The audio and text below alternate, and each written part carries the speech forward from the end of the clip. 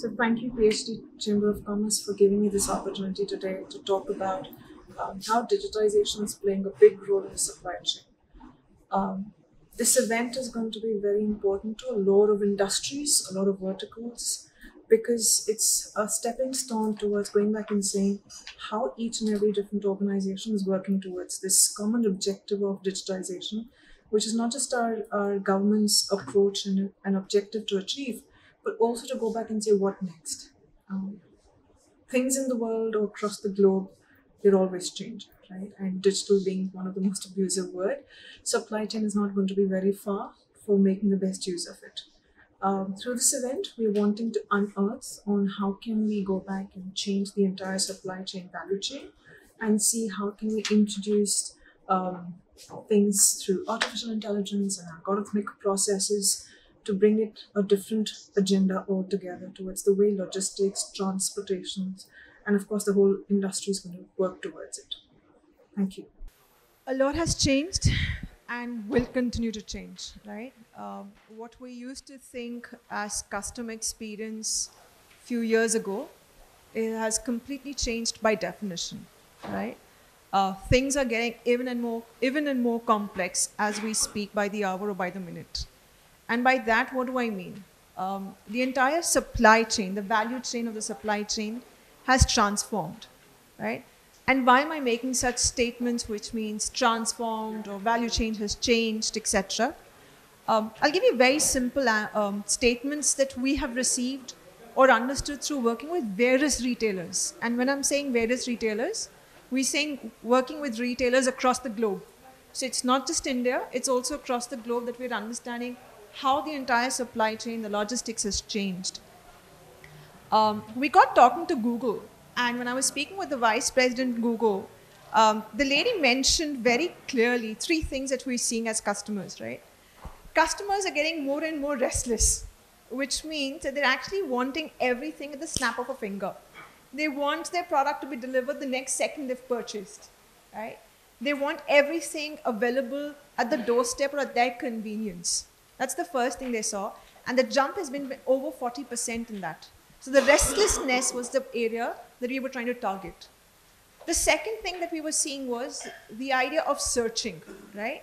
So besides searching for the product, and I heard a lot more about either we're searching and losing on the experience of walking into a physical store, but also searching for a product online and then expecting the delivery next few seconds is what's the next most different behavior that we're seeing today. It's not different or it's not new to us that it's not the customers of tier 1 cities alone, it's the tier 2 cities and tier 3 cities who are more digitized today than what they were earlier, right? And as a result, that 70% jump in searches has not restricted themselves of only searching for the product, but also searching where has the product reached, right? I've heard examples like Amazon's, Flipkart's of the world today, but one of the most important or challenging part of the role that they play today is the logistics part, right? We want to track even where it has reached. Has it been shipped? Has it been packaged? Is it reached my local sourcing logistics team? Where has it gone, right? And today, if I have to go back and say, is it just the logistics player who are owning this market? I would be very wrong. It's actually retailers who've actually removing all these lines. Today, Amazon's got their own logistics company, right? So should I be calling Amazon as a retailer, as an e-commerce channel? Or should I go back and say a logistics channel or a supply chain channel is no longer taking care of retail? So the lines have actually reduced or dimmed or almost diminishing. The other thing that we've realized, and whilst working again with a lot of customers, when I'm talking about customers, for me as TCS, I'm talking about the Walmarts, the Amazons, the Best Buys, the Home Depot, Chroma, Westside, Tata Group, right? All of us, we're wanting to go back and see the orders, right? When we're talking about B2C or a B2B, orders used to be those huge distribution centers, which has now become fulfillment centers, and now it's become order of eaches. Now, what does that order of eaches mean? This order of eaches is nothing else, but I may like one product from one category and then another product from another category and another product from a third category. All my categories are different, right? And as a result, the amount of effort it takes for the organization to put all of them together, package it for you and have it delivered to you in those fraction of seconds has absolutely taken the industry by storm. And the reason I'm saying it's industry by storm is because it takes huge amount of effort, time and efficiency and speed to get that reach to you in the fraction of minutes, seconds or week. Because the minute I'm not able to deliver it to you on time, I'm losing you as a customer. You may see value in terms of being cost effective for the product cost, but we've learned this morning that if it doesn't reach you on time, you're never going to interact with me, right?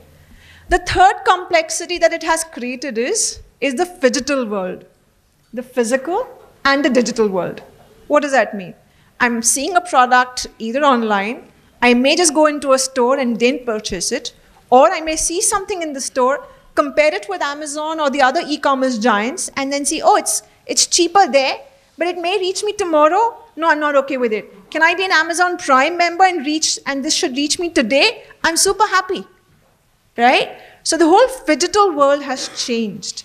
And as a result, what we realized is we need algorithms to go back and process this amount of data, this amount of behavior, because it's almost impossible for an individual of a few data scientists to go back and process this amount of integrated view of data that we're looking at. Because we're looking at not just orders, we're looking at behaviors, we're looking at engagement, we're looking at what is the cost of the product, how much does it take from day 1 to day 10 for it to reach you. I mean, I'm just giving you a few nodes, but there's so much more that goes behind the scenes. And which is when we have actually introduced algorithmic supply chain, right? Now, what does that mean?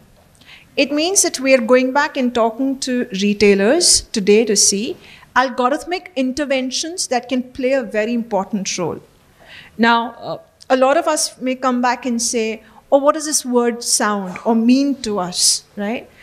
It may sound fancy, but it's very simple to be gone back and processed with. We're looking at 3 things. We're looking at the first part is how much of the process that we're seeing through the value chain can be automated. And when I'm saying automated, it's not just looking at Excel sheets and going back and putting a visual basic to that and saying, oh, I've automated my Excel sheet and it's a tick in the box. We're actually going back and seeing that which part of the process can be automated where I do not require an individual to go back and look at that. Okay? The very clear defined steps. And in the process of supply chain logistics, and actually a lot of other processes that we work across, this part can be done. The second part to this algorithmic process is going back and saying intelligence. So whilst I may go back and be able to automate the process, I may be able to absorb a lot of data, but what do I do if I'm not able to go back and see what are the actionables out of it? What am I supposed to do with that data? Am I supposed to just keep looking at dashboards, bar charts, graphs? I don't know what to do, right? So what is that pinpoint or that art of intelligence providing that I can go back and say, hey, you need to do this different in your system or in your process to make it intelligent enough and be able to do it themselves. The third part of the whole process is going back and saying autonomous. I love this word because that's the buzzword, but the other part to that is it's very challenging to reach that level. If today all of us want to go back and believe that we're going to be autonomously doing things, it's absolutely not possible, right? What we need to realize is to what level of sophisticated behavior, technologies, engagement have we reached to reach that? For example, we have a lot of manless cars, manless trains, but how many of them have been able to implement it? I mean, even today, if I go back and I say I do have a manless car, I don't know if any one of us are using that today here. And why are we not being able to use it? Because we do generate a lot of platforms, a lot of technologies, a lot of art of possibility, but what we fail to realize is the art of scalability, the art of usability. Can I go back and deploy them across regions, cities, geographies, people, culture, behaviors, right? So these were the 3 parts that we went and we looked at and realized that this is how the algorithmic process is going to happen. And the first part of that process is an algo scan. We actually sit back with retailers today and go back and see which part of this process is broken or can be fixed or can be integrated amongst the three part of it. We spoke about IoT, we spoke about facial recognition, we spoke about drones. Today, all of this is actually getting implemented as we speak, right? A lot of your smart warehouses actually have this. We've actually sold solutions where, and this is where we're selling solutions, we're selling platforms, we're selling capabilities. And these capabilities is to various retailers, and of course all the other verticals as well, to go back and say, how is it that we can enable things? So we heard this morning, right? It's very challenging to move from to pick up one product to another product in a distribution center. You'll almost take the entire day. Well, you know what? It's not just that. It takes about 170 paper jobs to finish one transaction. I was pretty surprised to go back and see this. We actually worked with the retailer and say, to finish a product end to end, right? From the time a customer's purchased it to the time the person's gone to actually receive it, it takes us 170 papers to go back and actually process. And then we talk about deforestation, we talk about carbon footprint, but we realize that a supply chain is actually playing a very, very important role. And we could have actually completely processed this in a very different level. The second part that really came to play was in terms of the entire operating model, right? Supply chain is heavily into operating model in terms of saying the supply chain operating tower. It's called as a SCOT, right? But today, because everything needs to be visible, we actually have a command center for it. So right from the time the package is not just packed in parcels, to the time it's actually being shipped, to the time it's about to reach your door, every inch, second, millisecond is monitored. For example, today, when we spoke about onions this morning, right? So I won't get into that controversy, but I'll definitely go back and say the freshness of the vegetables and fruits that we're looking at. I'm from Mumbai, and I'll be very honest in saying that people in Delhi or North India enjoy the luxury of freshness of fruits and vegetables that we don't get there, right? We're always cribbing. The quality of food is better here, whereas the quality of food is not so good there.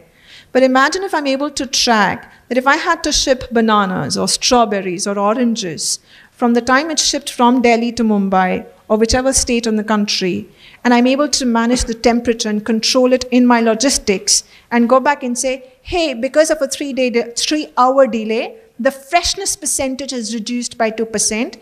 And as a result, I should be able to change my pricing the minute it reaches a big bazaar.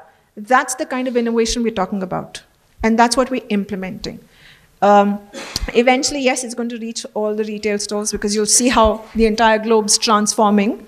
But that's the thoughts that we had today. And I thought it was an opportunity for all of you all to learn that how things are changing in this retail industry through supply chain. Thank you.